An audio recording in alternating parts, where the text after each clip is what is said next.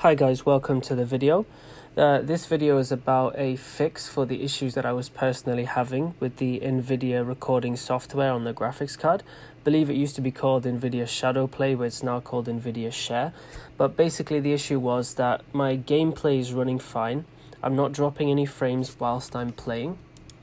But when I actually go to record the footage for the gameplay, as you can see here, it looks like it's not running at a high frame rate. It looks like it's running at 5, 10 or 15 frames per second. But actually you can see in the top left, it says 80, 90, 100 frames per second.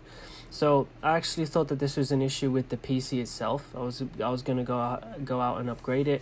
I thought that I might need to buy a new graphics card, and I've been looking into doing that as well, just to fix this issue of trying to record gameplay and it looks very jittery and stuttery, and I'm not sure why it's looking like this when it's running fine.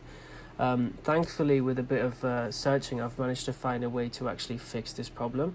And it's very, very easy to do.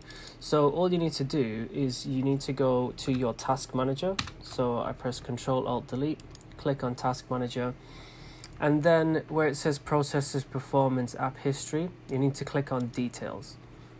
Once you click on details, I would sort it by name, and then you need to look for the Nvidia programs that are running on the computer. You need to look for this nvcontainer.exe. On my computer, there's showing 3. I'm not sure how many will be showing on other computers. But all you need to do to fix this issue is you need to right click and you need to set the priority to high. And you need to do that on all 3 of them. Okay, so once you've gone ahead and done that, for some reason, as you can see here, the next game that I played after doing that, the frame rate will suddenly be much, much better.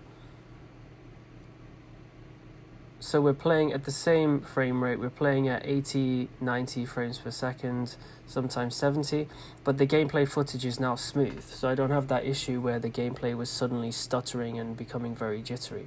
So yeah, basically that's the easiest way to fix this issue, providing obviously you don't have any problems with the components in your PC or you do need to upgrade. But yeah, thankfully I've managed to find a fix, and it's very easy and very cheap as well. So if you have any questions, just write a comment down below and I'll try to get back to you.